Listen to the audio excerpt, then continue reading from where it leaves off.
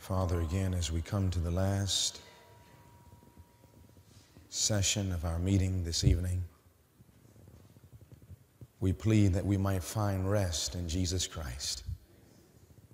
Time is so short, Lord, and our greatest need is fellowship with Thee.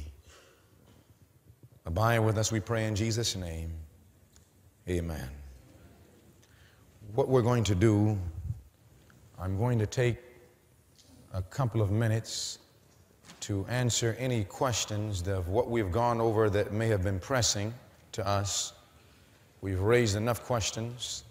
We'll take a few questions for a few minutes, and then we'll go into the final part where it breaks down what is taking place today. I believe that if time is short, we need to understand it and know what to do about it. Amen? Now, I know we're not going to exhaust it, but we're going to give us enough that we can see what's happening in the handwriting and what we need to be doing by the grace of God. We have an annual end-time retreat that we do every year, and it's going to be in August. This next one, I pray that all you could be in attendance. Amen? At the end of these meetings, we will have cards available that would let you know about that end-time retreat that teaches these things and gives us more time to get into the nitty-gritty. Amen?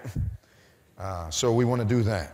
Also, if anybody's interested in staying in contact, if you'll just write us your name and your address after the meeting is over. We do send out monthly packages whereby we can keep abreast of what's happening and what we can do to get ready. A monthly newsletter with CDs or what have you. So please, we want to press together. Amen? What we're going to do, we're going to take the time. I don't know if we have microphones. Do we have extra microphones here? Do we have that? If we have a couple, maybe two, we can have somebody on this side and somebody on that side. And what we're going to do, we're going to ask the question. I only have 3 rules to this question and answer that we'll do for the next few minutes. And the first rule is that once you have a question, just stand up and state your question. Once you give your question, then sit back down and hand the microphone back. Amen? That's a simple rule. Is that simple? That's a simple rule. Number 2, when you ask your question, make sure that the question is something that you yourself are interested in. Not a question because you're looking at your neighbor and you want to bam them upside the head. Amen? Ask a question that you yourself are personally concerned with. Don't say, well, I always wanted that person to know that, so I'm going to ask that question. Let's not do that. Let's keep this in an environment where we're pressing together. I think all of us need help. What do you say? I don't think anyone in this room can look at each other and begin to start saying, well, look at this and look at that. No matter what the problem is, we may have different problems, but we all have a problem. And our greatest need is Jesus. And if we can all come to Jesus, we can all meet at that place. Amen? So let's ask questions that we ourselves are concerned with. And then number 3, if we can simply make sure that the bottom line is not what we think or feel or what the church says, but the bottom line needs to be, what does God say? That's simple. Amen? For there's a way that seemeth right unto a man, but the end thereof are the ways of death, destruction, death. So if we'll do just those 3 things, we can have a wonderful time together. Is the rule simple? Okay. Let us pray and we'll go into the question and answer. Heavenly Father, we know that man is ignorant, that I am foolish, but thou art wise. We pray for the wisdom of God to envelop us today and give us your answers to our questions, that we might be ready and help many others. Bless us, we pray, to this end, and may we have the Spirit of Christ in this session where we're pressing together and pressing closer to you. In Jesus' name, amen. If there are any questions, I see a hand. We'll start at this side and we'll go back and forth. Well, let me see this sister. There's a female sister, and we'll come from back and forth. Good evening, Brother Pastor. I wanted you to elaborate, please. My question is based on something that you said last night and this afternoon, where you had said that something is going to happen in Maryland. Maryland was the first state to vote for gay marriage. And you said Maryland is one of those states that's demonized. There's more demons in Maryland. If you could just elaborate more on that and what's going to happen in Maryland in terms of the economy and martial law. Thank you very much for taking my question. Thank you. We will reserve some of that toward the end because we're going to talk about that a little bit more fully. But right now, it's not just Maryland. Maryland, the reason why Maryland is so important is because Maryland is the wealthiest state in the nation of America. There are more millionaires in Maryland than any other city of America. And so as you look at that, you begin to start seeing the dichotomy or the division between the haves and the have-nots. We're going to find out that this plays heavily in prophecy. And this is very important. Now, if we're in the room, we don't want to be talking right now. Amen? And it's all outside to talk. I don't believe you came in here to talk. But as we look at that, we talked about why the demons in Maryland. We spoke of that a little bit earlier. We're showing that in Maryland, there's only one church that has a message from heaven that can finish the work, and that's the Remnant Church according to the Bible. We found out that the Remnant Church has a heart or a headquarters. We found out the headquarters are where? In Maryland. We find out that what happens in Maryland affects the whole body of believers. That's what the prophet says. And so if there are more that can affect the world in Maryland, if you were the devil, where would you put the most of your men? I'll put them right here in Maryland to affect the entire world. And yes, the devil is doing that. But as we look prophetically, we want to understand that right now that there are laws that are coming into motion. We're told that while we're sleeping, that the enemy is arranging matters that will be without mercy and without justice in America. And what you see happening now, there was something that is trying to be pushed into law, which is very interesting, where it starts talking about what other nations have to do that are receiving the monies from the United States of America. Have you heard about that?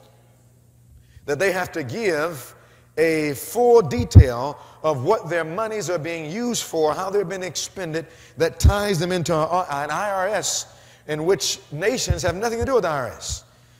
And so what is happening is it's causing, if that goes through, it's causing persons to begin, nations and other financial institutions to begin to start recognizing, look, we don't need the American dollar if it's going to do that. Let me tell you something. The only thing right now that's keeping the American dollar afloat, as we're going to show you tonight, is the fact that other nations are carrying the American dollar. If anything could happen to cause nations not to use the American dollar, our money would almost go into hyperinflation overnight. And so what we're seeing is a law that was lending to that, where nations will find it so much to have to do in order to use American dollars, and this law is supposed to go into effect in the summer of this year. And so there are people that are trying to fight it, but all of this is part of prophecy. Even if that law doesn't go into effect, there are other laws are in motion right now. We're going to show you that ultimately it's going to happen to create a revolution. Are you with me? So that's going to start. And why Maryland? Because Maryland is one of those states, as we said, that are leading in this type of crisis. Maryland is heavy in technology. You know, it's one of the most technological states in America. And the same with finances. So Maryland is strategically placed to be a city that the devil wants to take, because what happens in Maryland happens around the world. That means that Maryland is a scary place to be in if you don't have Jesus. Amen?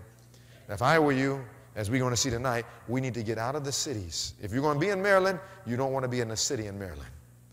You want to get out of the city into a retired place in the country, because when this thing breaks, you want to be in a position where you can help somebody in the city, where you can minister to somebody in the city, but where you're not going to be trapped where God doesn't want us to be. And we've been told this over 100 years ago. We were told this. I say it's time to follow. Amen? Next question. Next question. There's a hand over here.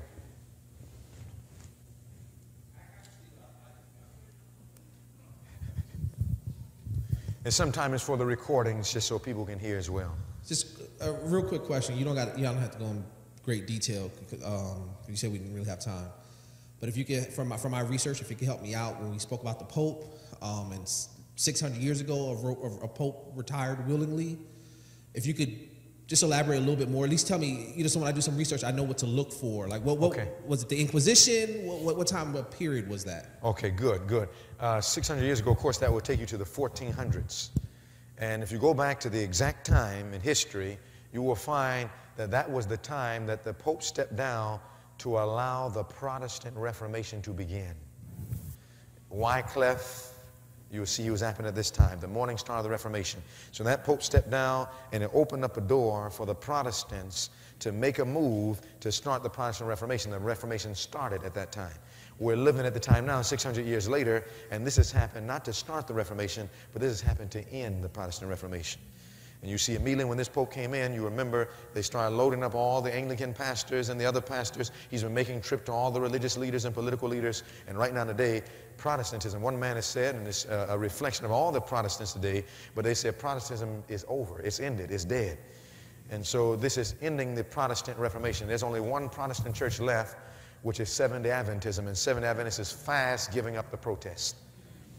We're told that Protestantism, it meant any church that was not Catholic, who was supposed to be protesting against the idolatries, the indulgences, and the false practices that is not in Scripture, that is being practiced in a church, were to be Protestants. Every other church was to be a Protestant that wasn't a Catholic who believed in the Word of God.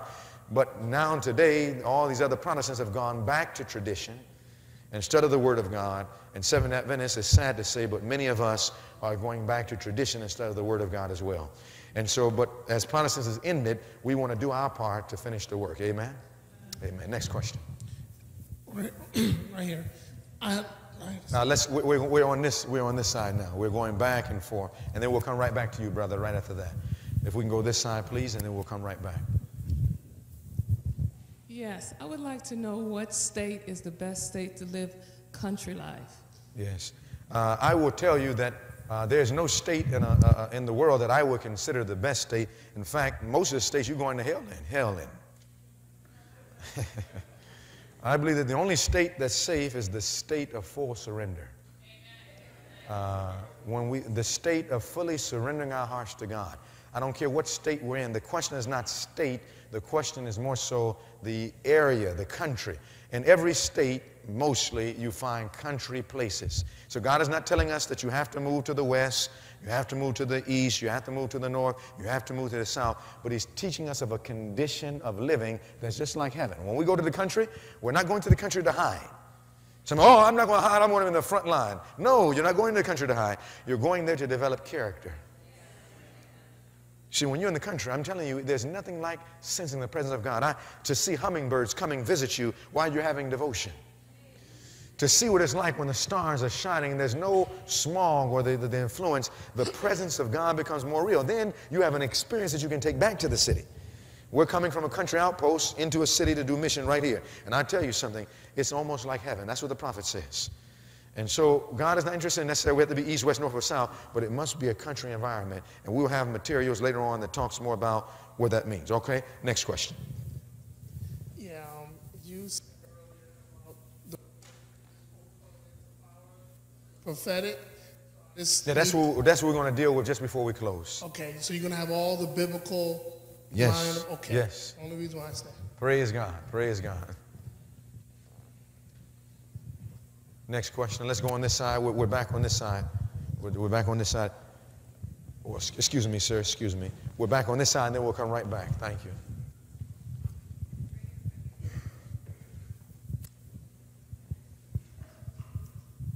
We'll come right back on this side after that.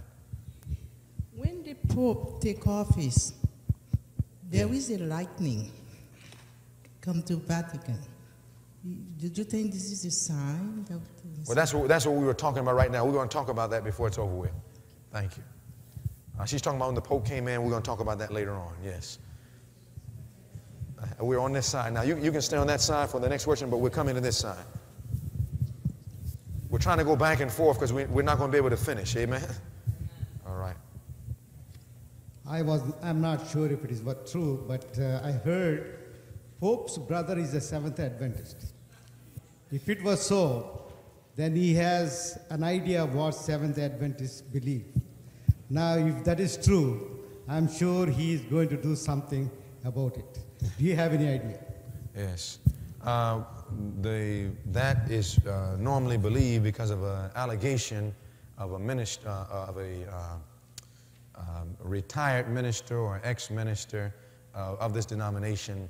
But we were over in the Spanish country while he was also doing meetings. We were in the same place. And many people have found out that there's no data, no documents, no historical information that proves that. And so I never try to talk about something that cannot be proven. And so that was more fabrication than reality. But it's true that the Pope does know about Seventh Adventist. No question that he knows about Seventh Adventist. There's no question about that. But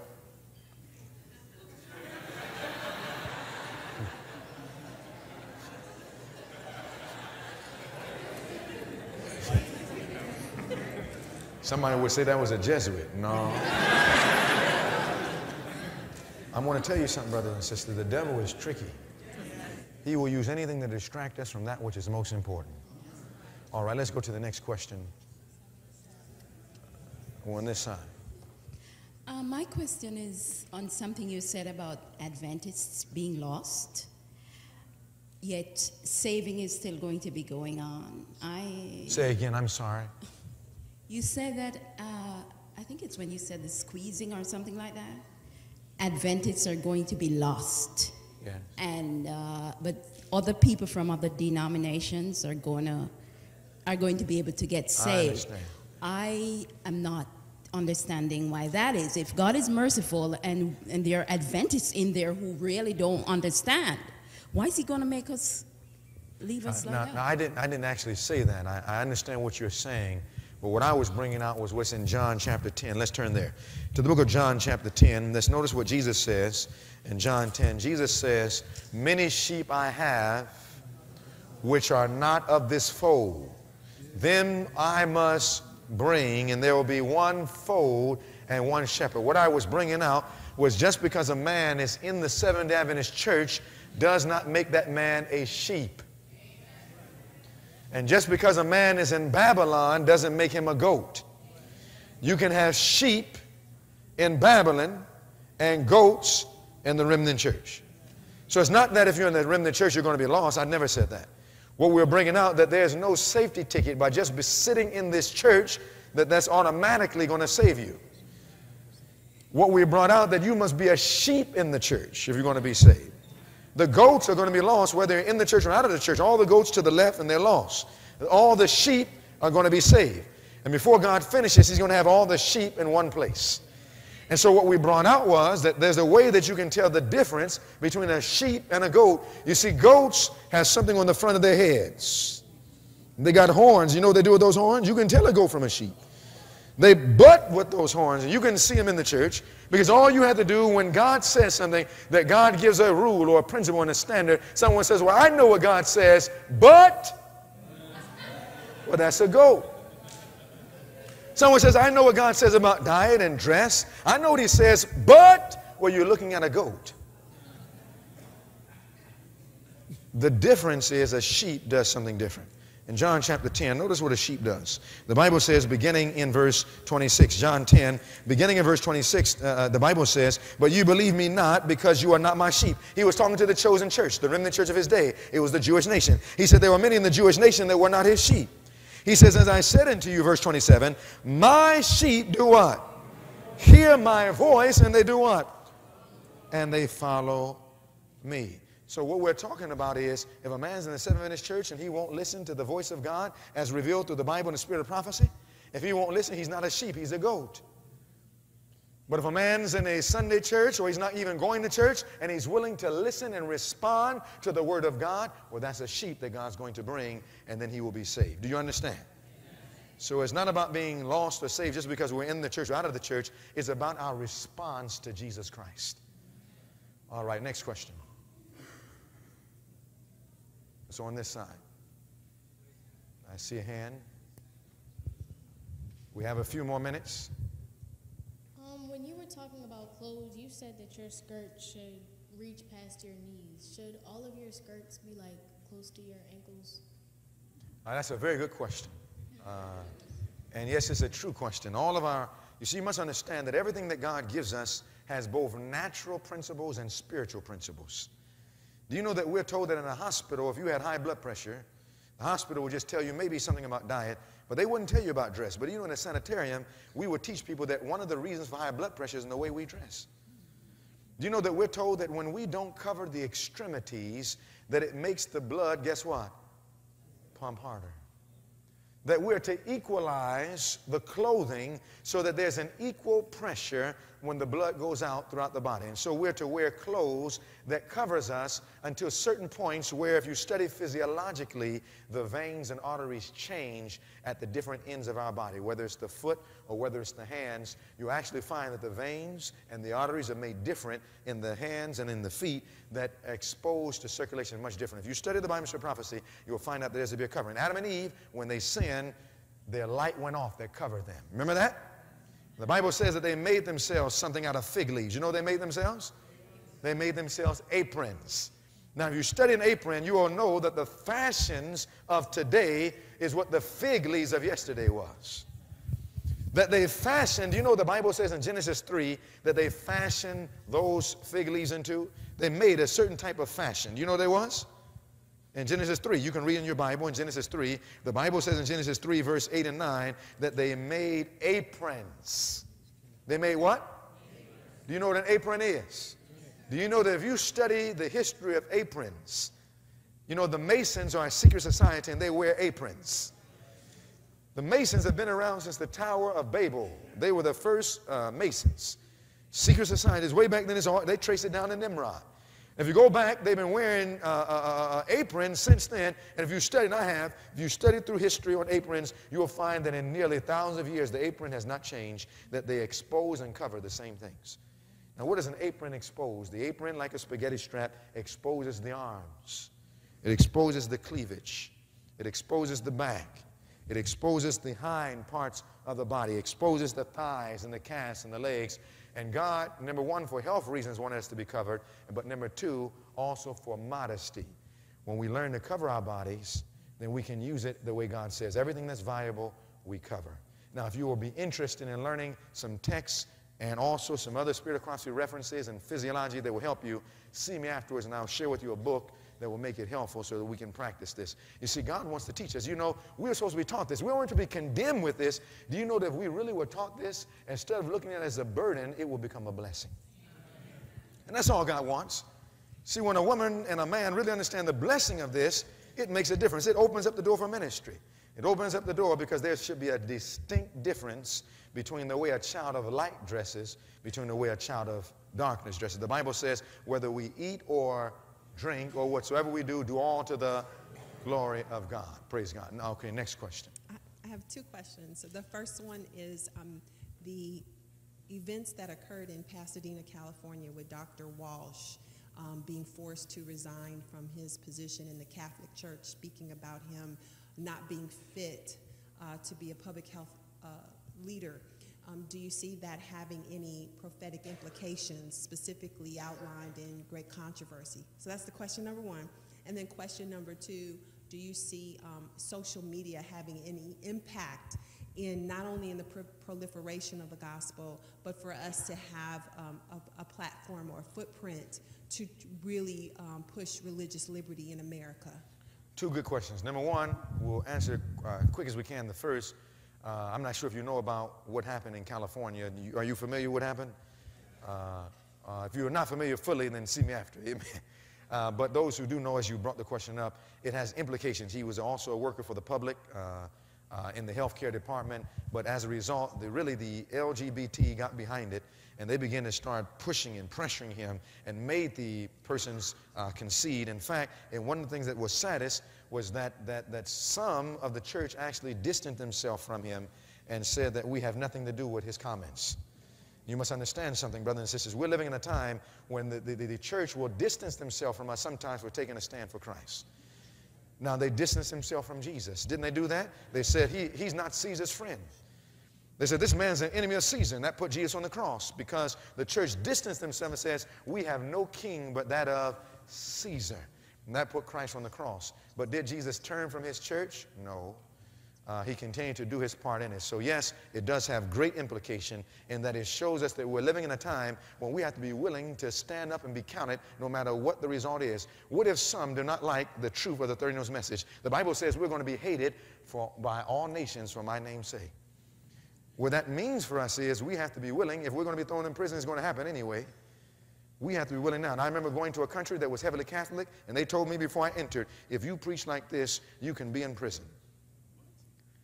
And I said, listen, the third angel's message must be preached. to every nation, kindred, tongue, and people. May God help us now so we'll be prepared then. Amen? Now, can we do this without Jesus? No. But can he give us the strength to stand up and be courageous?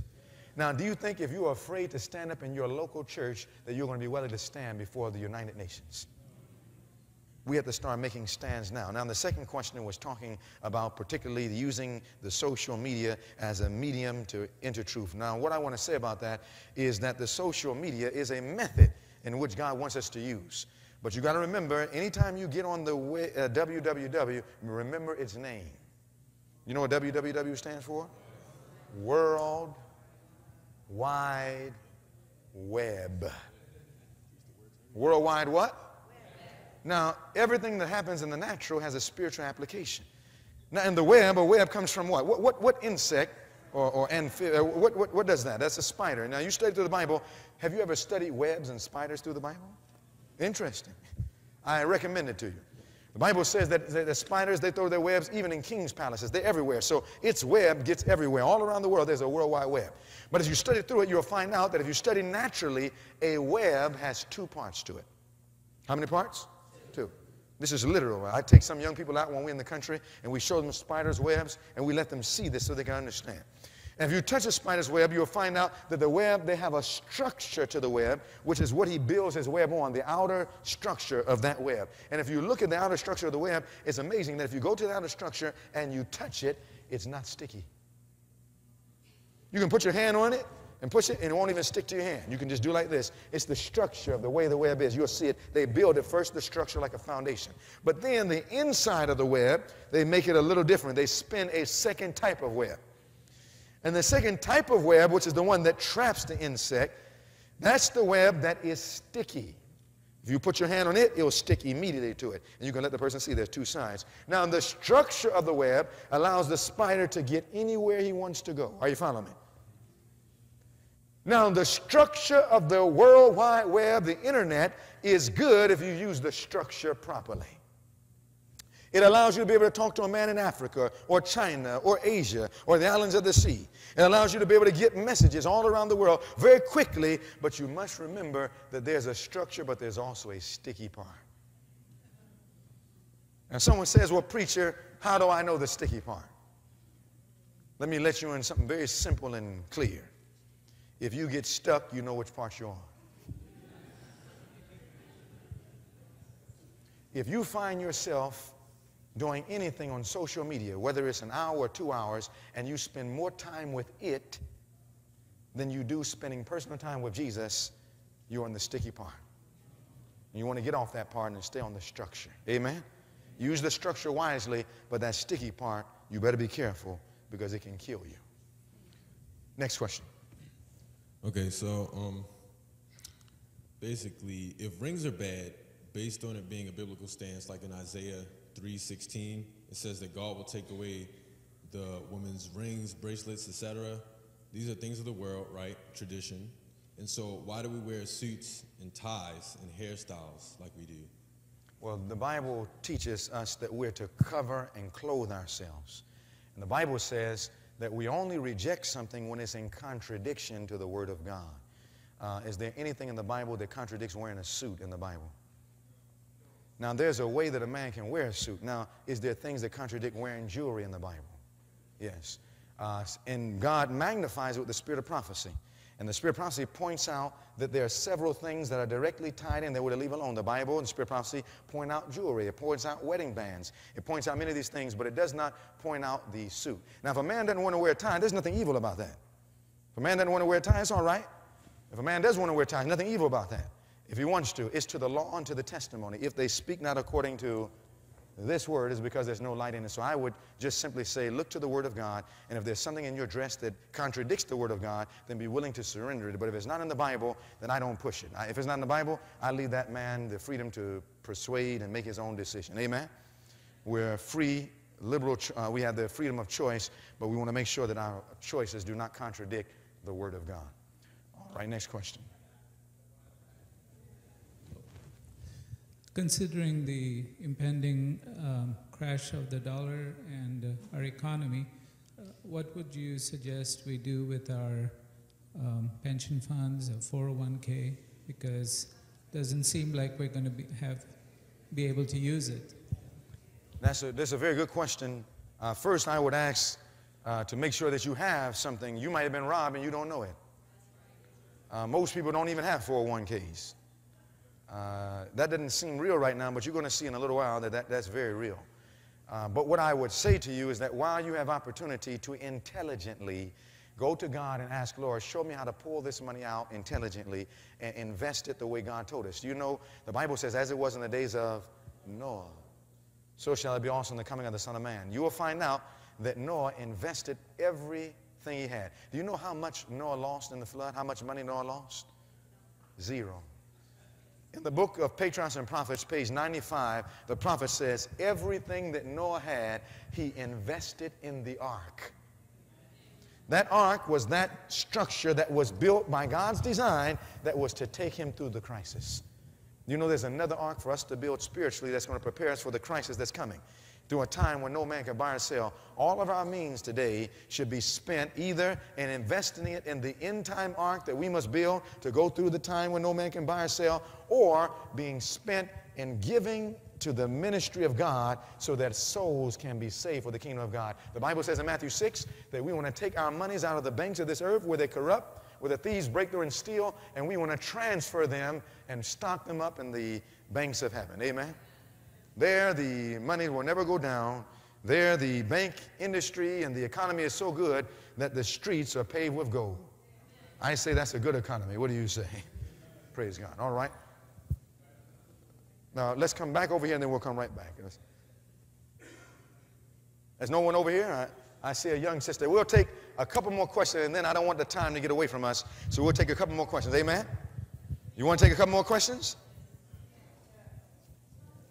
All right. Now, if we can, it would have been good if we can use that. Okay, come on. You know how it says that we need to live in the country instead of the city? Well, does it specifically say in the Bible that you need to live in a house or just surrounded by nature? The Bible is very clear in the book of Hebrews. Let's turn to Hebrews, because everything we do should be patterned after God. Amen? In the book of Hebrews, and that's a good question. Now, in the Garden of Eden, they didn't have to live exactly how we have. They made little bows, they tied up little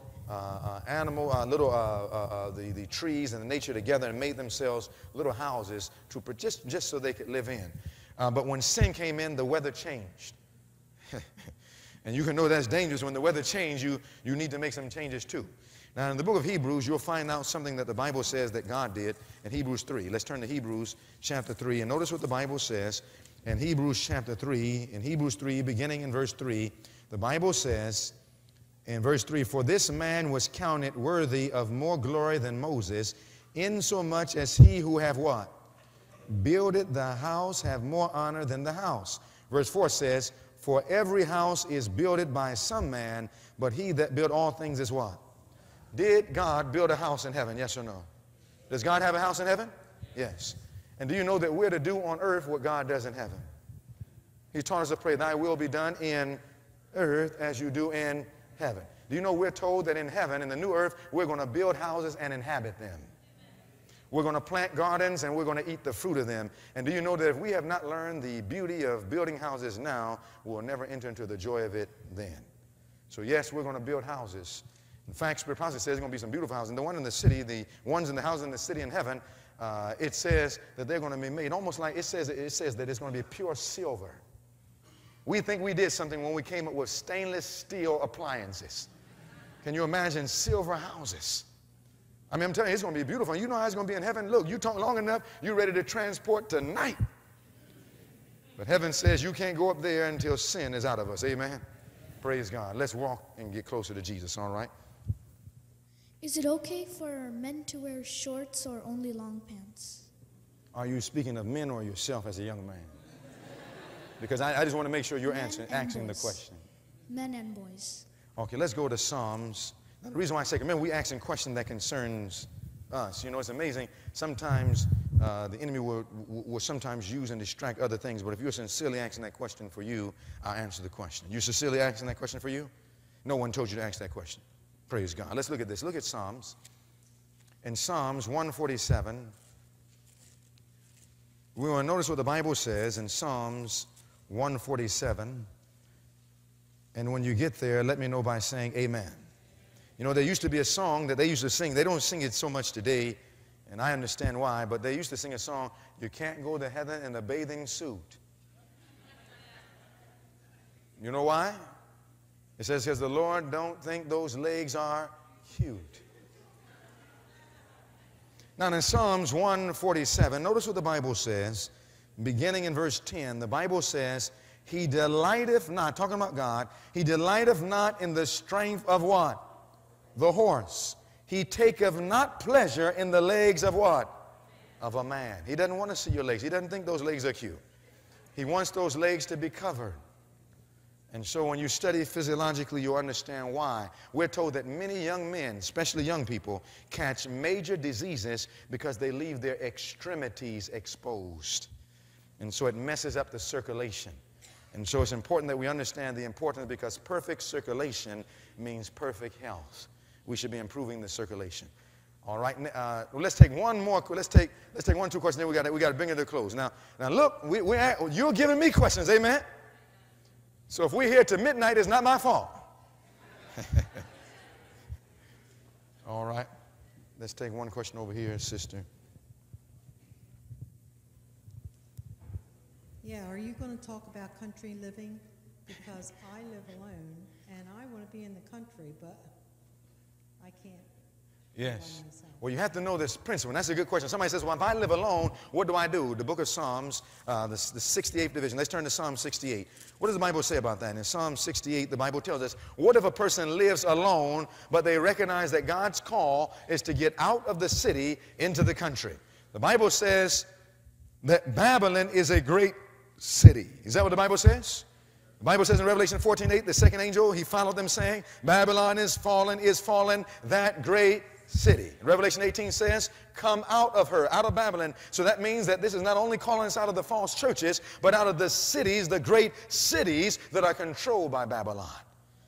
And so that call of the second angel's message and the last message that called us out of Babylon, called us also out of the great cities so that we can return to the places, the country, retired places in the country. Now, what if we are by ourselves? Psalm 68 says, beginning in verse 5, the Bible says, a father of the what? Fatherless. Do you know that in pure religion always makes provisions for the needy? Whether it was the widow, whether it was the orphan that had no father or mother, heaven's plan always makes provision for the needy. And so the Bible says that He's the God of the fatherless and of the judge of the widows in His holy habitation. Verse 6, what will He do? Verse 6 says, God does what?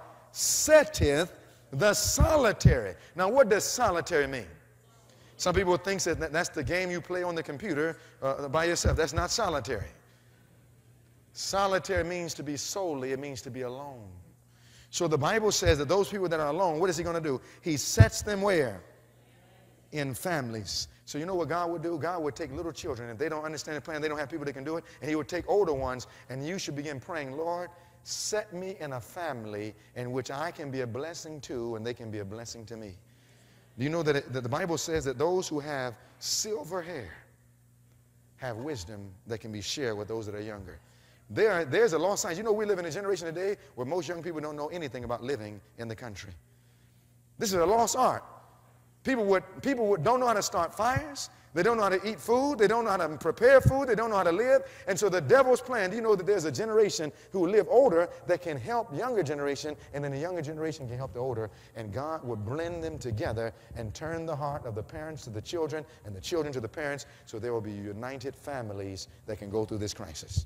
Spirit prophecy says that 1 or 2 families should come together when we move out of the center of the country and use their gifts and talents to help each other, and also to minister to the cities and the surrounding areas, to do evangelism, to prepare the world for the coming of Jesus. We're to work them from outpost centers.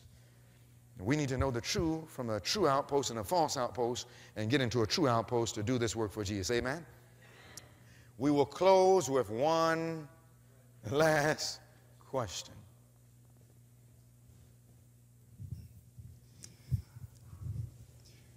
My question has to do with country living. I've heard the question asked a lot in here tonight, and we're encouraged to do that. The prophet has told us to do that. But I want to know if you're going to be speaking to tonight, or if not tonight, if there'll be resources that you'll be sharing in regards to country living, because many people hear about it and then they get excited about moving out, but there's no real plan to be sustained in the country.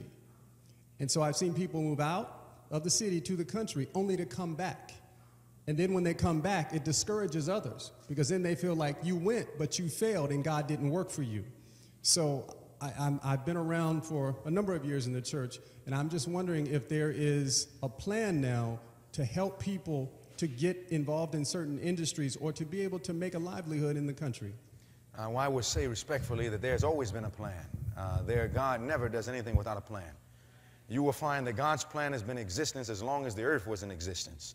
In the book Education, there's a chapter called the Eden School.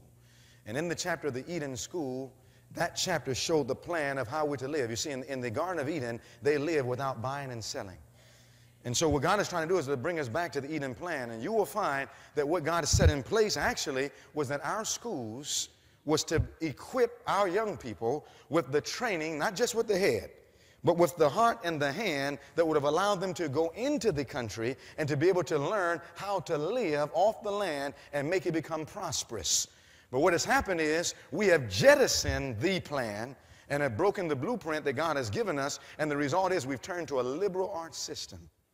And in a liberal arts system, it is a system that teaches us to read and write, but not to learn how to use the brain to operate the hands. When you go to a liberal arts system, you can talk good and write good, but you don't know how to live. And that's what we need. In fact, I was talking to a farmer who's not a Seventh Adventist, who is not far from our country place, and we were talking back and forth. We was able to do some ministry, and we were talking to his family. His mother had rheumatoid arthritis, and we were talking about the ministry of healing. And in the midst of us talking, he opened up to me, and he said, you know what? I had a friend. He said, my friend was one of those New York lawyers, and he's in the South, so he has a southern accent. And he says he was one of those New York lawyers. And he said that he told me, because I was telling him, as we were talking, we were in the garden, I was telling him about a crisis that's getting ready to take place. He said to me, you know, friend, if I had to choose between one of you and one of them, I would choose a farmer, because that other man can't get me food, but a farmer can bring me some food. You see, a liberal arts education, you know, in a time of a crisis, a PhD will look at you, but it won't do anything else for you. You can't eat it. It can't build you a house. It can't use your practical hands. You know that in a revolution, liberal arts is worth nothing.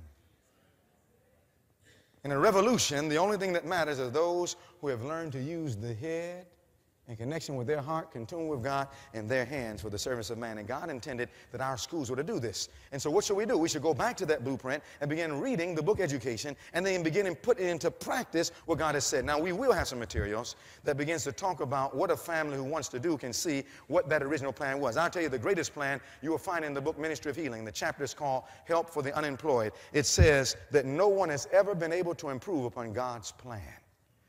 It says, in God's plan, everyone had a home on the land where there was sufficient ground that provided both the means and the incentive for a self-supporting livelihood. It says, no man has ever been able to improve on this plan. And it says, because we've departed from that plan, that there's so much inequality financially in the America today. And so if we go back, picking up Ministry of Healing, picking up education, and then beginning to go out and to put that into practice, we can learn what it takes. It's a simple plan. You know, you can learn it very simply, how to live. But the problem is, we, with the liberal arts training, have learned to use what we think is logic above faith. The Bible says, the just shall live by money. Is that what it says? It says, the just shall live by what? Faith. Not presumption, but faith. I would encourage to pick up the book Country Living. I would encourage, we have a book called Your Home in the Country, and it goes through the shortest amount of books I know that goes through and picks up these things and shows us the things to consider, because we don't want to move foolishly, we want to move intelligently, but we want to move fast. Amen? All right, let's get ready to close. Our time is getting away, so I want to get ready to bring us to the last part of this session. Let's go let's go back to the stream. We found out that there was going to be a statement that shocked the world. You want to go in your Bibles quickly to the book of Revelation 13. Let's go to Revelation 13. Heavenly Father, as we get ready to bring this message to a close, we ask, Lord, that you will show us, like Joseph, not only what is coming, but how to prepare. For we ask it in Jesus' name, amen. Now, of course, you know this takes a whole week, so I'm going to have to go through this. All right, here is a statement that shocks the world. We remember what the statement was. The statement was that he was getting ready to step down. This had not happened in 600 what? Years. We looked at that. We remember that it talked about that there will be a deadly wound. We saw that in 1929 that magazine, the New York Times, came out that said mortal wound healed, and most people believe that healed the wound. But we have to go back because the Bible does say that there will be a deadly wound. Does the Bible say there will be a deadly wound? Let's look at that in Revelation 13. Let's look at it carefully again. Revelation 13, and notice what the Bible says in Revelation 13, beginning in verse 3. Are we there, amen? Let's read that together. The Bible says in verse 3, and I saw what? One of his heads, talking about the head of the beast, as it were wounded to death, and his deadly wound was what? Healed. And how much of the world? And all of the world wondered after the beast. So when this the wound is healed, the world is going to wonder after the beast. And let me tell you something. If we wonder after the beast, are we going to be saved or lost? Are we going to be sealed with the seal of God or the mark of the beast? Those who wonder will worship the beast, and their names are not written in the Lamb's book of life, according to verse 8. All right, so let's look at this. What was the deadly wound? Because in order to understand if the deadly wound was healed, we have to understand what the deadly wound was. Are you following me? Great Controversy, page 266. Let's read it together. It says, the periods here mentioned, the 40 and 2 months, and 1,203 days, are the same alike, representing the time in which the church of Christ was to suffer oppression from what? Rome. Talking about the 1260-year prophecy. It says the 1260 years of papal supremacy began in AD 538 and would therefore terminate in what year? 1798. At that time, a French army entered Rome and made the Pope a prisoner, and he died in exile. Though a new, this caused a deadly wound. You'll find out that when that Pope died, this deadly wound, when the French army was sent there to take the Pope and put him in prison, the deadly wound started, and this was a separation of church and state.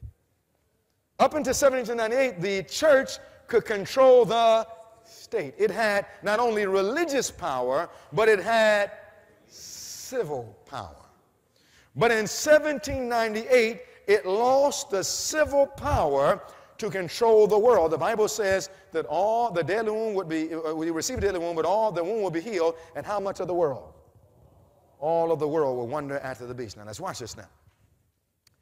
It says at that time, a French army entered Rome, made the Pope a prisoner.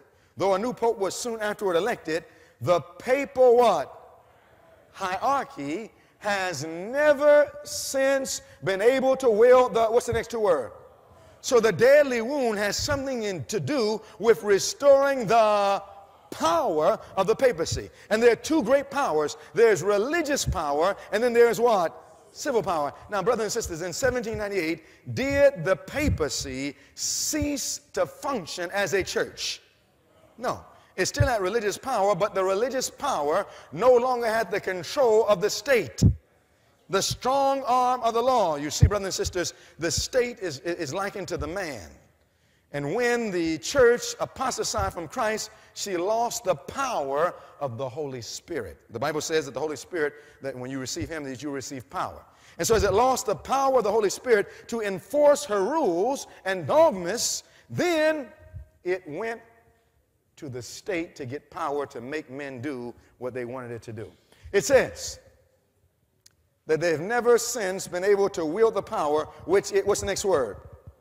Before possessed. So what was the power that it had before? It had not only religious power, but it had civil power over how much of the world? All the world. So when the deadly wound is healed, it must again have religious power and civil power over how much? Because then the Bible says the deadly wound will be healed and all of the world would wonder after the beast. So great controversy tells us, because some people say, you know, some people say that in 1929 the deadly wound was healed. Some people say in the 1870s the deadly wound was healed. People all throughout. But here, this book, Great Controversy, written in 1888, then in revised 1911, and still she says that the deadly wound was not healed. Now let's go a little further and see what happened. In fact, we're going to understand it. Now, this is a Catholic encyclopedia, and we'll let Catholic historians tell you the same thing. Now, this Catholic encyclopedia says, quote, the temporal sovereignty of the Pope ended during the what? Now, this is history. During the French Revolution, when the French army did what? Captured Rome what year? 1798. It says he was exiled, he was in prison, it received the deadly wound because it lost its power. Do you see that? Still a church, but it lost its civil power to control the world in the year 1798. That's when it received the deadly wound. But the Bible says that deadly wound will be healed. When the wound is healed, it's too late to get ready. Are you following me? All right, let's go a little further. Here's the French general. Came in, took the Pope prisoner, burnt the air, did that. This is history. But do you know that a book was written called Prisoner of the Vatican? How many have ever heard of that book called Prisoner of the Vatican? Let me see the hand if ever heard of that book. Prisoner of the Vatican. You haven't heard that book? Or so I see a hand there. Let's watch this now. The Prisoner of the Vatican, what is that? Here's a man who is his name is David Kurtzer. He wrote the book. He's a famous university professor. He understands history, very famous for his understanding of Jewish history, and also other books he's written. He wrote the book called Prisoner of the Vatican, and in this book, he documents something. Because do you know that we're told that if you study historically, it said that the Pope was as a prisoner in the Vatican for a long time. I want you to notice what happens now. Watch what it says. You can find this from encyclopedia. This is just Wikipedia, but the book says the same thing. But look what it says. It says, a prisoner in the what? Vatican, or a prisoner of the Vatican is how Pope Pius the Ninth was described following the capture of what? Rome by the armed forces of the kingdom of what? Italy on September 20th, 18 what? Now you have to understand what happened. This said the same thing. Do you know that in 1870, the papacy was in a lower position than in 1798? In 1798, the papacy lost the power over the civil powers of the world, but she still retained her civil power over Italy. Over what? The Vatican was still under the control, hence the name of the book, Prisoner in the Vatican. But do you know that in 1870, because of the revolution that took place, the national revolution in Italy, it ousted the power over Rome, over Italy, and now Rome lost the power not only of the world, but it lost the power of Italy. So in 1870, was the wound healed, yes or no? The wound was actually in a worse position than in 1798. Now can you imagine? In 1870, there was a little woman with a little less than a third education writing that the deadly wound was going to be healed. Everybody in the world thought that that was fanatical. They said the Pope would never come back. America had already been established, trying to get away, establishing a church without a Pope and a government without a king, having a Protestant and Republican government. They said this is taking off and the Pope would never come back to power. But the Bible says the deadly wound would be what? Healed. Can you imagine that when the Great Controversy was written, the papacy was at its lowest point, and the prophet says, I don't care what anybody says, it's coming back. She had no papers to plagiarize from because no papers would ever said that Rome was coming back. Let's go a little further. So what's happening? Deadly wound. In 1798, she lost the power of the world civil power. Are you following me? But that was step one in 1798. But step two to the deadly wound was that in 1870, she lost not only power of the world, but she lost power over what? Italy. So in order for the deadly wound to be healed, she must regain first control of the power over what? Italy, which would be the stepping stone for her to then get power over the what? World. So the question is, in 1870, did she ever get back control of Italy? When did she get back control of Italy? What does it take to heal the wound? She has to get back control of Italy. She has to get back control of the world. This is what happened. So we find out that in 1929, indeed, she got back control over not the world, but over what? Italy. Let's see that. Here's the deadly wound. Now here, a pact was being signed. Anybody know that who is talking about? This Lateran Pact was between Mussolini and the Roman Catholic Church. This is when the paper said that the wound was healed, 1929. Now, if you look in history, this is what they will tell you about this deadly wound. The wound was not healed, but the healing does what? Begins. Now, let's watch this now. Here's the encyclopedia. It says the Lateran Treaty was one of the what? Lateran Pacts. Now, you better watch this now. Watch it. Don't go to sleep. I'm not just showing you pictures. You better watch this, brothers and sisters. Are you following me? It says the Lateran Pacts of 1929 or agreements of 1929 between the kingdom of what? Not the world, but the kingdom of what? Italy and the Holy See. Talking about the Roman Catholic Church. Now, when did they sign this pact in 1929? Look what it says. Signed on what? February what? 11, 1929. So the healing began at a particular time. Is that right? When did the healing of this wound begin? February 11, 1929. So the wound was not healed, but the healing began. In 1929, she didn't gain control of the world, but she regained what she lost in 1870. She regained control of Italy. Does that make sense? But in order for the deadly wound to be healed and all the world to run after the beast, she must regain control of the world like she once had. Are you following me? Then persecution will start off. Now, my brothers and sisters, this means that the deadly wound begins healing on February 11, what? 1929. This is prophetic, brothers and sisters. Now, do you know what that is right there? This is the Vatican.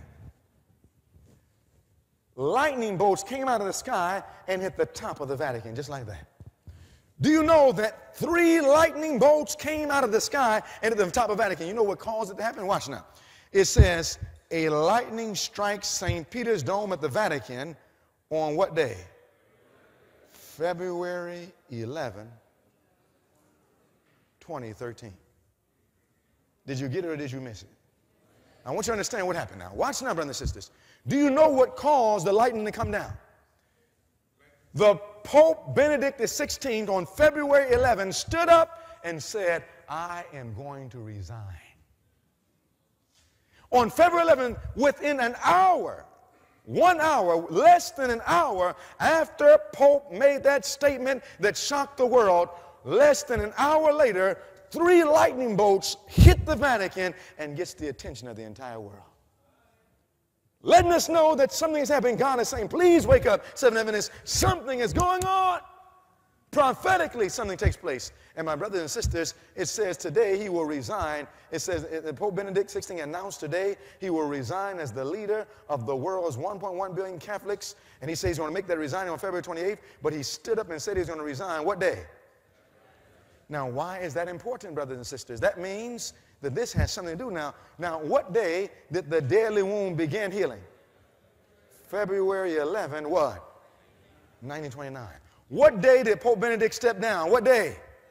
February 11, 1929. What is it telling us, brothers and sisters? It's telling us that this stepping down of the Pope was setting in motion that which would cause not the healing to begin, but the healing to come to what?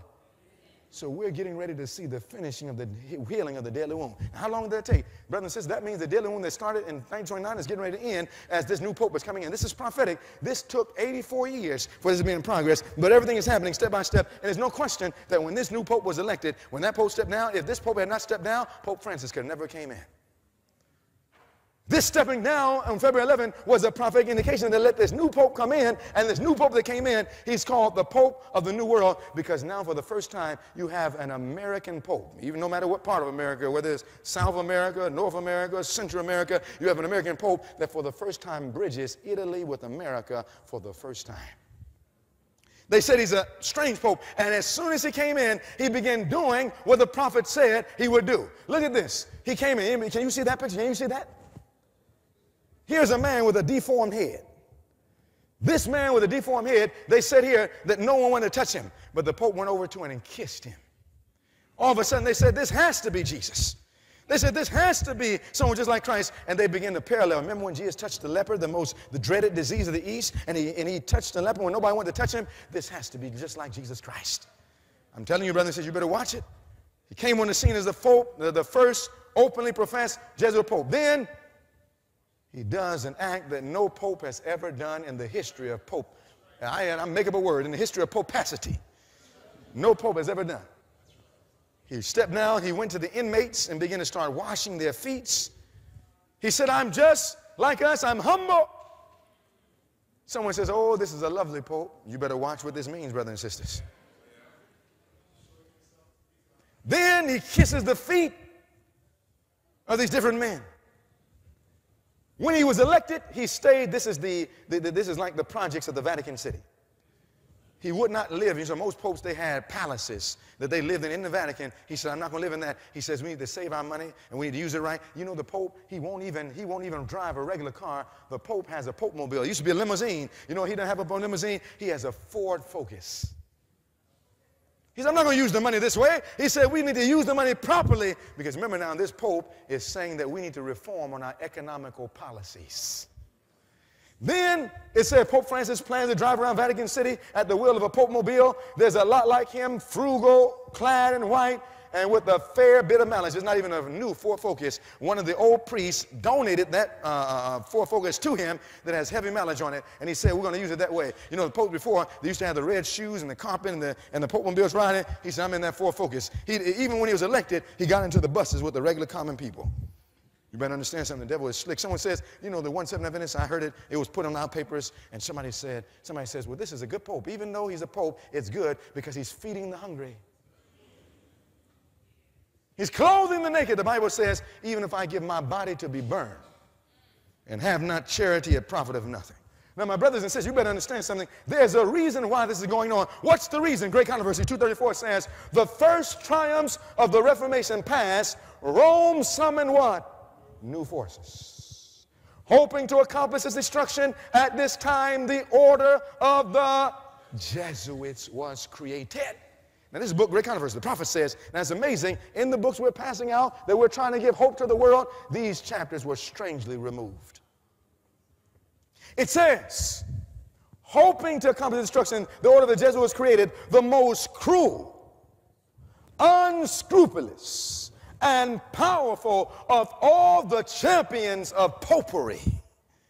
Now, my brothers and sisters, you must understand something. You know, this pope is a Jesuit. Now, this says, cut off from earthly ties and human interests, dead to the claims of natural affection, reason and conscience, holy silence. They knew no rule, no tie, but that of their order, and no duty but to do what? Extend its power. Now, if the duty of the Jesuit was to extend the power of the papacy, and now you made him the Pope, do you think that the power is getting ready to be completely returned back to the papacy? Watch this now. Great Controversy goes on to say, page 235, it says, when appearing as members of their order, they wore a garb of what? Sanctity. Visiting what? What is this Pope has done? He's visited what? Prisons and hospitals. Where's he been going? Kissing feet and hospital, touching the deformed. You better understand what it's about. Great Controversy says, visiting hospitals, ministering to the sick and to the what? Poor. Is this what this Pope is doing? Yes or no? Professing to have renounced the world and bearing the sacred name of Jesus, who went about doing good, but under his blameless exterior, the most criminal and deadly purposes were often concealed. You know what Great Controversy says? It says you better understand something, that under that appearance of the chameleon, is which willing to change, is the invariable venom of the serpent. You better understand something. Something's getting ready to take place in America. And in Maryland, you know that this is Mary's land.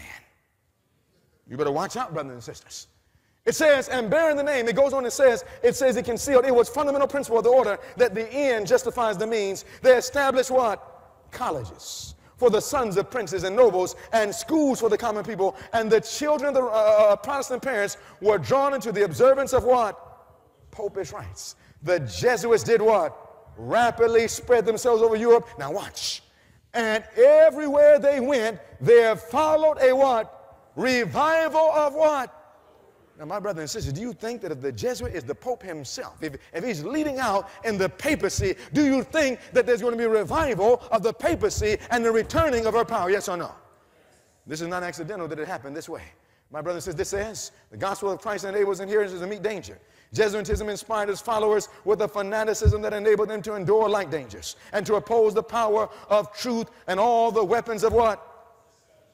There was no crime too great for them to commit, no deception too base for them to practice, no disguise too difficult for them to what? This is a disguise that's getting ready to be ripped off by one who believes in the third angel's message. It says, vow to perpetual poverty. This is why he won't drive in a limousine. He's a Jesuit. This is why he won't spend his time and his money that way. He's vowed to perpetual poverty and humility. It was their studied aim to secure what? Wealth and power, to be devoted to two things. Number one, to the overthrow of what? You know what you can say as of 2014? Check. Protestantism is over with. What else? This Pope came on the scene. Do you know that he's uniting all of the world religions right now? This says, number two, and the what? Reestablishment of papal supremacy. This is going on right now. The Bible says he shall receive a deadly wound, and the deadly wound will be what? Healed, and all of the world will wonder after the beast. That tells us that we're getting to that condition right now. Everything is taking place, and when this Pope came on the scene, we can see him fulfilling this order, just like it says in the Washington Post. I wonder where that is. George Bergoglio, the first what? Jesuit Pope known for his pastoral work. You must understand something. If you were playing cards, and I know you're not playing them now because you've been converted, amen? But when you used to play cards and you played them, when does a man tip his hand? When the game is, do you know, brothers and sisters, this game is over. The papacy for the first time has tipped his hand. They believe that it's time to finish this work. The papacy is in position right now. The only thing that needs to happen is that the papacy cannot heal its own wound, brothers and sisters. There's another beast, Revelation 13, because this Pope was asked. I can't read this now because my time is getting away, but I want to get to one more part before we close. Now I want you to see this. They asked the Pope in the New York Times, they asked him, what do you think? And he wrote a book, and they asked him about his book, and they picked out one part, and they said, you talked about leisure in your book. What do you mean? One passage in the book, at first glance, rather slight, ends up insinuating a radical note into the proceedings. Pope Francis believes that we must indeed, that God is calling us to what? I wonder what he means, relax. Responding to the question, the Pope said, we need to rediscover the meaning of leisure. Pope replies, together with the culture of work, there must be a culture of what? Leisure. To put it another way, people who work must take time to what? Relax. To be with their families. I wonder what he means when he says we need a family day. To enjoy themselves, to read, to listen to music, to play a sport, but this is being destroyed in large part by the elimination. I wonder what he's talking about. Elimination of what? By the elimination of the Sabbath rest day. More and more people work on what? Sundays, as a consequence of the competitiveness imposed by consumer society. In such case, he concludes, work ends up dehumanizing people. He says the only way to save society is that we must now learn to relax on the Sunday Sabbath. Everything is in position in Rome. You know what that problem is? There's one more beast that must do it. Revelation 13 verse 11 says that he's not going to heal his own wound. What does verse 11 say? Revelation 13 verse 11 tells us something else. It says in front cover of Time magazine, why the Pope what? Loves America. Now you know why he loves America, don't you? Why, if you're in one of these cities of our world, right here in Maryland, if you were to go down here in Maryland, if you were to go down to one of the streets in Baltimore, you go down to Cherry Hill. And you go into the back alley there. You know, my mother's from Baltimore. I grew up a large time in this area. My father's from D.C., grew up in this area. And I remember, brothers and sisters, listen to me. When you go down to these seats to where we lived at, the police don't even go. And in these cities, in the back cities, in the alleyways, if a man is stabbed to death, blood oozing out, And he's on the ground, and all of a sudden he looks like he's getting ready to die in his own blood, and somebody comes over to that man, and they go to him and make sure that they're there, and they go to him and start nursing his wounds, pouring in oil and wine, and heals that man's wound. Is that man going to love him or hate him? This is why the Pope loves America, because he knows that America is going to heal the wound of the papacy. In Revelation 13, verse 11, look what it says. The Bible says, and I beheld a what? Could you please help me and turn? I want you to turn in the slide. I know I'm not going to be able to get through where I want it, and I want to get ready to bring it to a close. So if you take the slide and go to 7:13.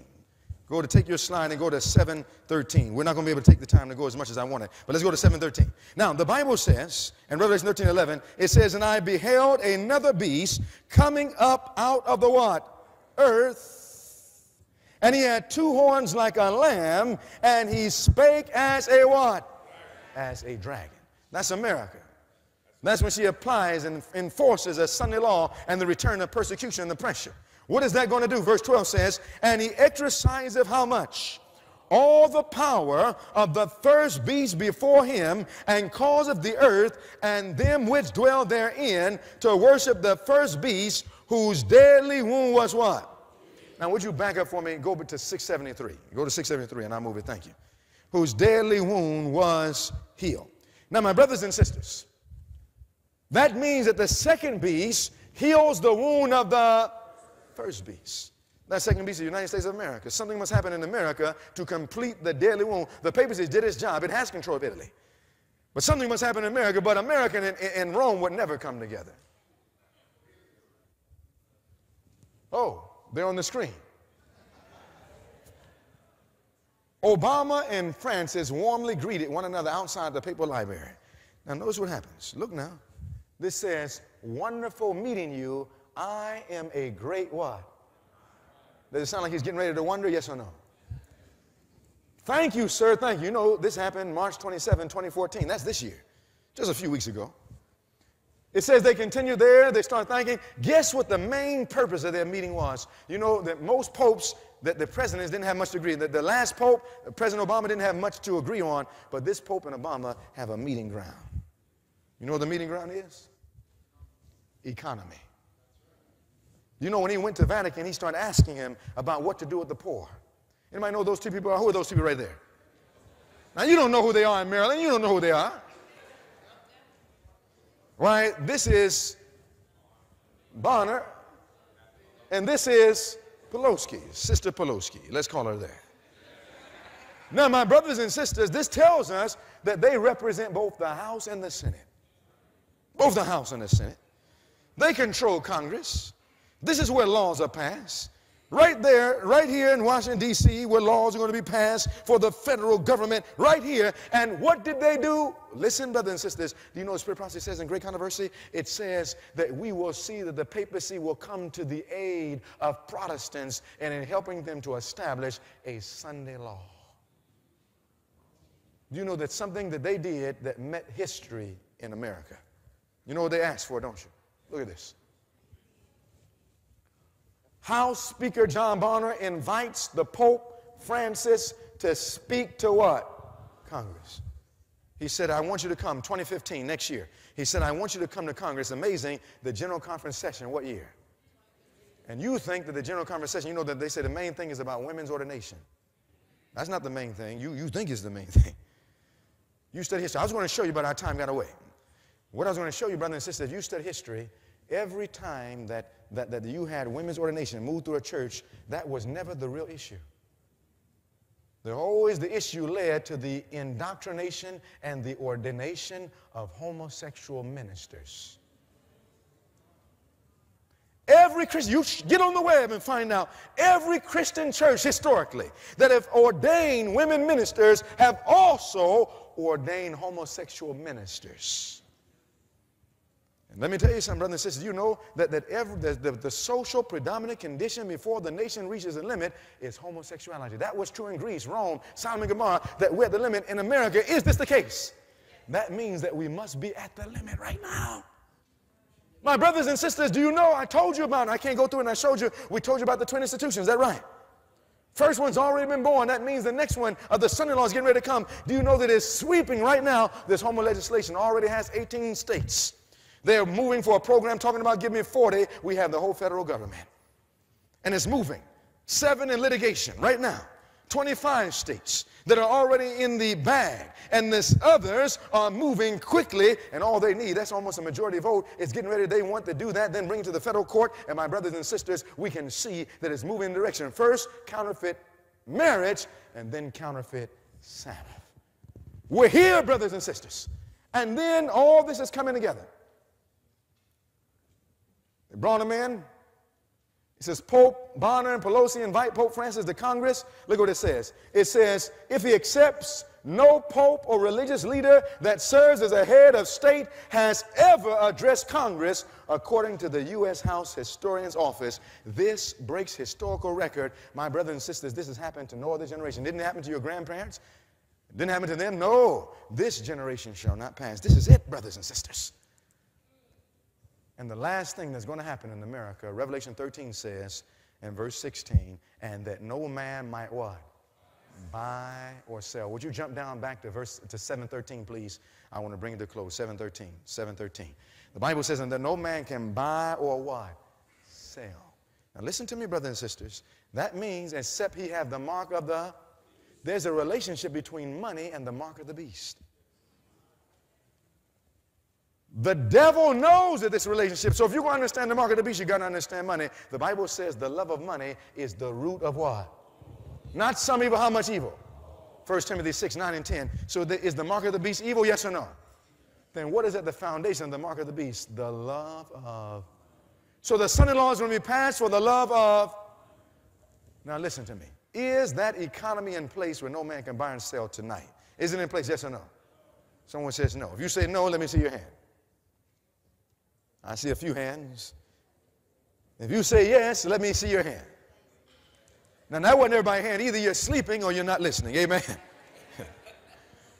So I asked the third question. No, excuse me. Let me ask the third question, then I'll say that. If you don't know, let me see your hand. No, then you must be sleeping. Amen. But that's not. But listen, the principle is this. Listen. I'll tell you the truth. That economy is not in place tonight. How do we know? Tonight, whether you are an atheist or an Adventist, you can buy or sell. Right? Tonight, whether you're a Buddhist or a Baptist, without the mark of the beast, you can buy and sell. Whether you're a Muslim or a Mason, tonight you can buy and sell. But the Bible says there's coming a time that no man can buy or sell save he have the mark of the beast, or his name, or the name of his name. Revelation 16 and 17. Question. If that system is not in place tonight, would you go? Hey, all right, praise God. If that system is not in place tonight, then what must happen to our present economy? This present economy must collapse so that there's a new system that can be introduced at the passing of a national Sunday law. Now, someone says that could never happen in the United States of America. Could the economy collapse?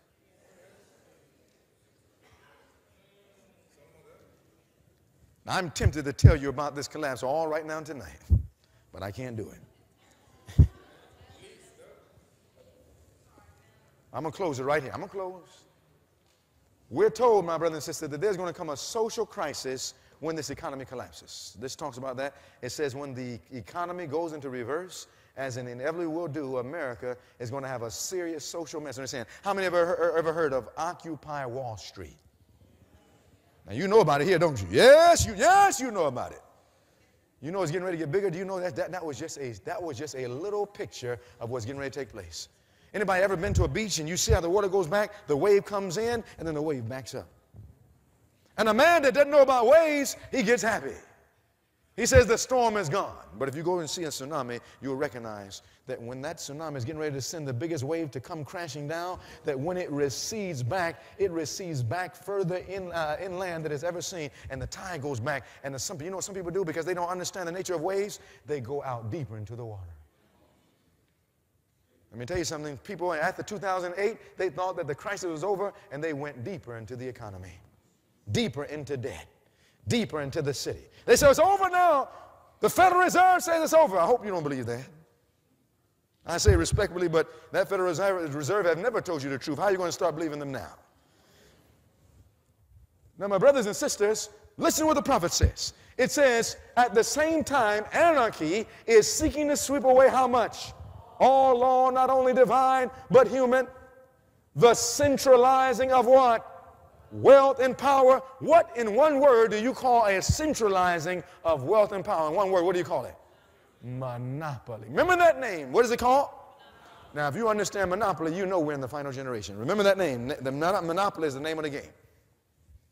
It says, by the way, if you study the history of monopoly, well, that's a whole other story. It says, the vast combination for the enriching of the few at the expense of the many. Now, what's going to be the result? Because the monopoly has already been formed. What's going to be the result? It says, the combinations of the what? Poorer classes for the defense of their interests and claims, the spirit of what? Unrest, of riot, and what else? Bloodshed. What three things? Unrest, riot, and what? Bloodshed. Can you imagine what that would look like in Maryland? Unrest, riot, and bloodshed? Well, that's short of that is called a revolution.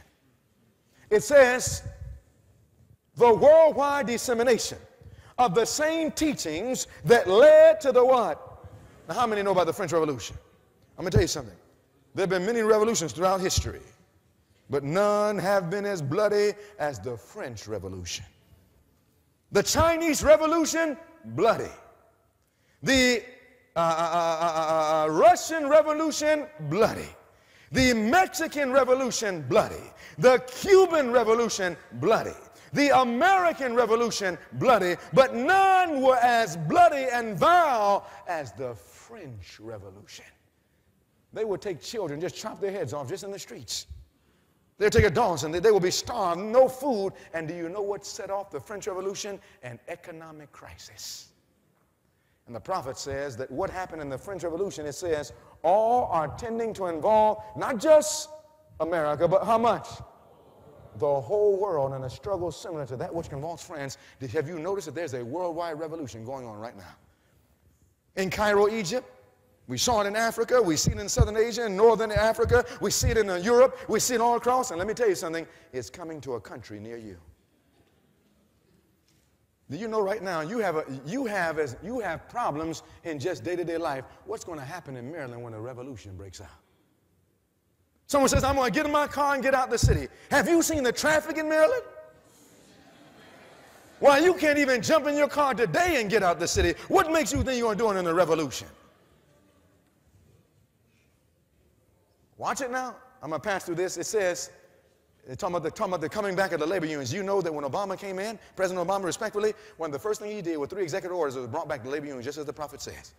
I can't go back and talk about it now, but I got to get ready to bring it to close. But it says the Protestant world will have set up an idol Sabbath and the place where God's Sabbath should be, and they are treading in the footsteps of the papacy. For this reason, I see not the desire, but the what? That's optional, yes or no? I see the necessity of the people of God doing what? Moving out of the cities into retired country places where they may cultivate the land and raise their own produce. Thus they may bring their children up with simple, helpful habits. I see the necessity of making what? Haste to get all things ready for the crisis. Then it says, again and again, the Lord has instructed our people to take their families away from the cities into the country where they can raise their own provisions. For in the future, what? The problem of buying and selling will be a very serious problem. You know, brothers and sisters, very soon the people, their jobs are not going to mean nothing. They're going to throw their money in the street. Now, we're going to have some DVDs. I can't explain it all, but we have some DVDs that will go through this in detail. But I'm going to tell you this. Your money today in 2014 is worth zero. It's on the DVDs. Goes through the newspapers, explains it, and the only reason why your money is still being used is because the common people don't know that their money has been worth nothing, that they've been robbed. 401k doesn't exist. Your retirement fund doesn't exist. The only thing you'll get from the bank is an IOU. That right there will make a revolution. A man has worked for 40 years inside Maryland and D.C., waking up at 4 and 5, getting on subways and buses and transit, and then all of a sudden, after 40 or 50 years of work, he sits down to retire, to eat and to live on what he has, and then you tell him you don't have nothing for him. Why, if you meet somebody from Maryland, you know that's a revolution. And so, my brothers and sisters, this is the condition, and if you didn't have Christ, you would have a revolution. My brothers and sisters, the world doesn't have Christ. This says, I warn you again and again, get out of this. Why? The work of the people of God is to prepare for the events of the future which will soon come upon them with what? That means it's going to happen so fast. You're going to say, well, I thought that we were supposed to know this, but that Sunday law is going to pass so quickly. Not because we didn't know, but because we did not study the signs, the indication. It says what's going to happen in the world, gigantic what? What's the name of the game? What?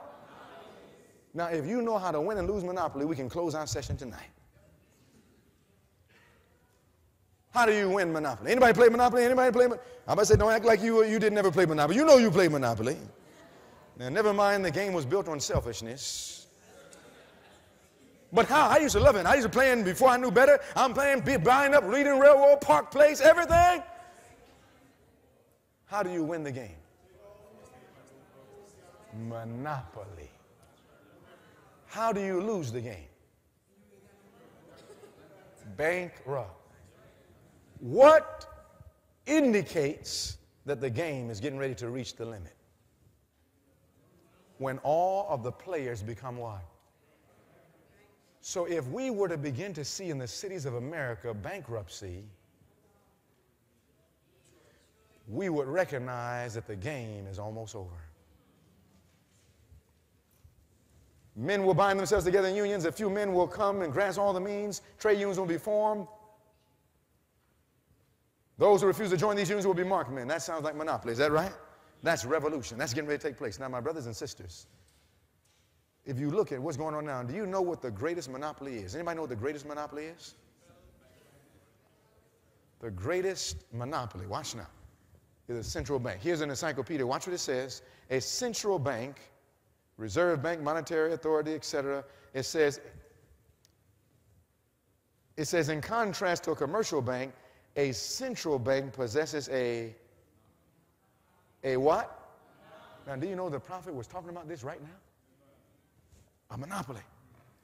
It says that a central bank, now what are some examples of this central bank monopoly? Let's see some examples of this. It says the example of this, examples are the Federal Reserve of the United States. Do you know that the Federal Reserve System is the largest monopoly in the world? If you read about how it was established on Jekyll Island, I've been there and I've seen and studied the history of this. My brother says this is prophetic. And let me tell you something. That game that started back in 1913 has reached its limit in this generation. It's over.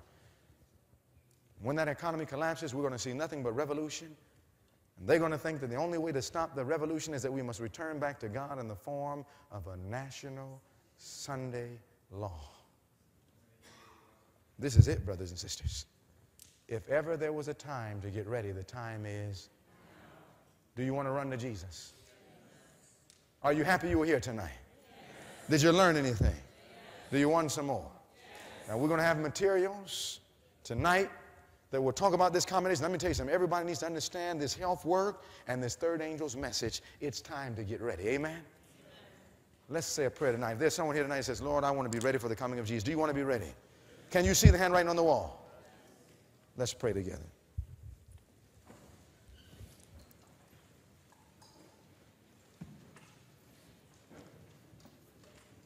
Heavenly Father, it is clear the time is almost finished. That this generation shall not pass until all these things be fulfilled. And Lord, we don't want to selfishly get ready ourselves, but first we want to spend time knowing you. But then, dear God, we want to reach out to help others who have never heard and those in our denomination who have never known what's getting ready to break upon us as an overwhelming surprise. But Lord, how can we help others if we don't first start with turning our hearts over to Thee? Our family, our finances, our time, our energy, so that we can become ready to meet Jesus. I pause the prayer. If there's someone here tonight that says, Lord, I need Jesus like never before, and I need Him to help guide me. I don't know how to make all these steps, but the Bible says if you acknowledge me, I will direct your path. Do you want God to help you? If that's your desire tonight, just raise your hand. You want to start over tonight like never before. You're saying, I need Jesus. Do we need Jesus, brothers and sisters? For without Jesus, we can do, Heavenly Father, grant every hand the love of Christ. May we make a decision that we're going to spend less time in the television, in Facebook, in Instagram, in the world, in nothingness, and we're going to start spending more time opening up our Bibles, getting on our knees, bringing the family together, and studying with those who have never heard this truth.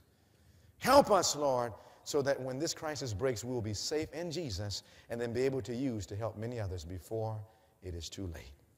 Thank you for this warning, dear God. Even if we never hear another message, help us to take it serious. We thank you in Jesus' name. Amen. You may be seated for a silent moment of meditation as we get ready to dismiss.